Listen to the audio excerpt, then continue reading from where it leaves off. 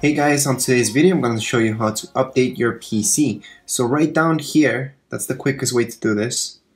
Just click down here, okay? And then if you guys click right here and type in update, okay, you guys will see this option.